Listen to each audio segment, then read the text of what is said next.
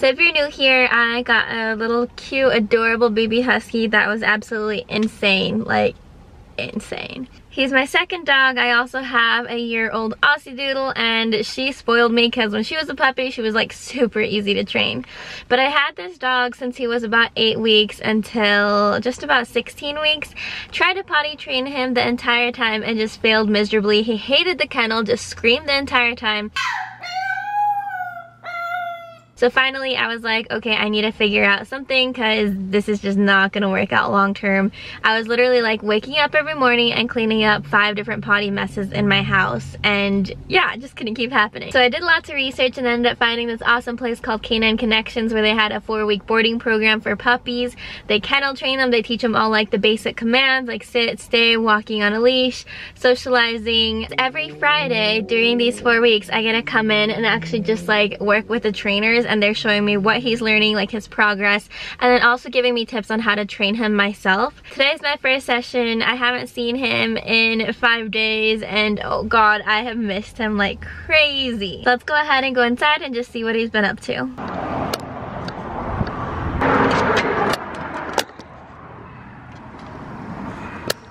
Oh, hi.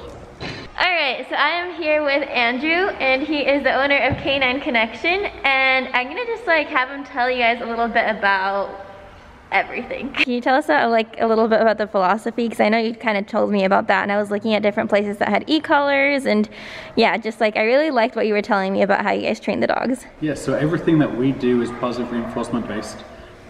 We only use rewards and markers to help the dogs learn.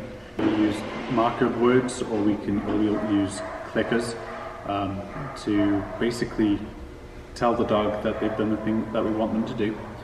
We give them opportunities to earn treats, food, praise, affection, toys, you know, whatever their primary motivator is, that's what we use to train the dogs. Leo is very big into his food, so that makes him really easy to work with. But yeah, and we have a full open door philosophy, like this wall just right up here, like that's my training room right there. So anybody who comes in can always see what a training session looks like.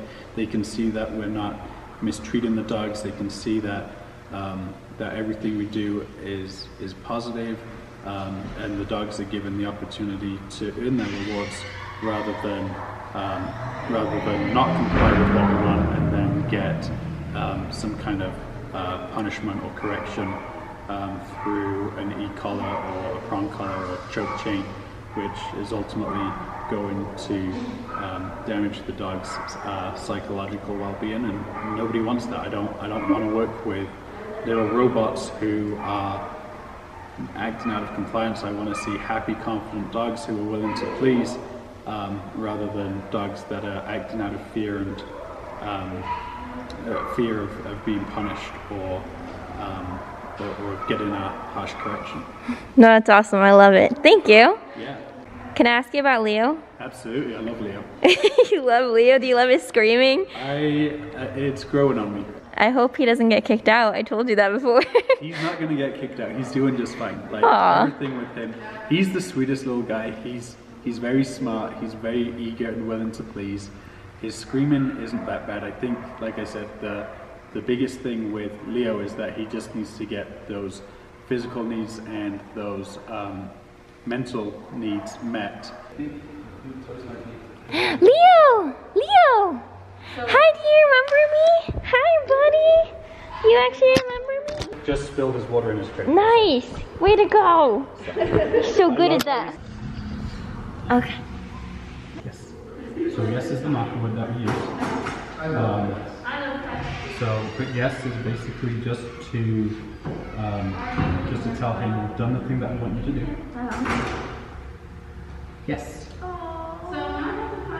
You're such a pro.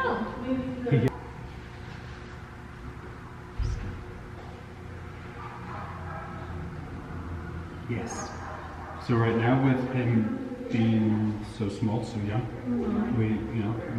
we want to start with by setting him up for success. We don't want him to get stressed out. We don't want him to get frustrated. We can do the hand signal.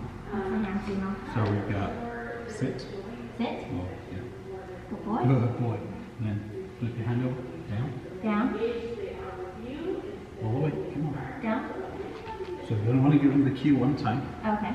If we give the cue too many times, they learn to wait for that cue 3, 4, 5 times. That's why when you have a dog that's sit, sit, sit, sit, sit, and then it sits on that 5th time. We basically spent the rest of the training session training me on how to train Leo using the hand commands, voice commands, and just basics of dog training. Leo did awesome, even for just being only there 5 days so far. Every time we bring him out of the kennel, every time we bring him out of his crate, we are taking him out to go potty. Right away. We're staying out with him until he goes, and then we are rewarding him for going, just to build that up with him. Nice. Leo, come say hi. I don't get to see you for a whole week, buddy. Where's Mama? Hi. The next few weeks went by a little quicker. Even though I missed Leo, I was really happy to see him enjoying his training, learning how to be a better dog, and just knowing that he was in a safe place that he was actually loving. I went back for session 2 and 3 and we worked on a little bit harder commands. I got to be a little bit more hands-on. We worked on stay, place, come, things like that. And at this point, I was just really excited to see Leo's progress. So this is his place. There's lots of distractions, so you're really good. And you can see when there's distractions, he kind of wiggles a little more. Yeah. Hey, come here. And they're like hesitant at first, and he's like, sure. Aww. Whatever. Or if they are confident, then when it's loud like that, they're like, oh, it's going. All right, so show him that you can sit. He's like so confident. Aww. And he can hold position, even if I walk away. I mean, if I tempted fate again, like I did with the last one. You're walking nicely. You're walking nicely, Kate.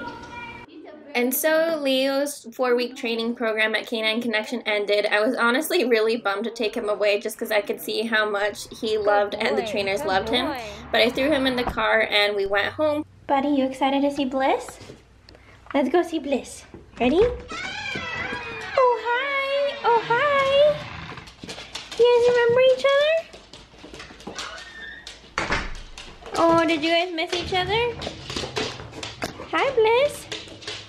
So the reason I decided to do this video was because I know that I was really nervous when thinking about enrolling Leo in a training program, and I wasn't really sure what would happen or how the facility would be, but I had the best experience at Canine Connection, so I just wanted to share that. The trainers were awesome. Before I went, they took me on like a whole tour of where Leo would be staying and playing. These are the kennels that he stayed at. They also have different sizes for larger dogs, even like extra large dogs. In the back, they also have a play area where Leo would get to go out multiple times a day and play with other dogs his size. This would help socialize him, and he loved it. But the biggest difference to me was how well he was taken care of. Anytime we go back there, he goes crazy to see everyone, and they all miss and love him as well. So if you're thinking about putting your dog in a training program, I would highly recommend it. It'll be so worth it for both you and your dog.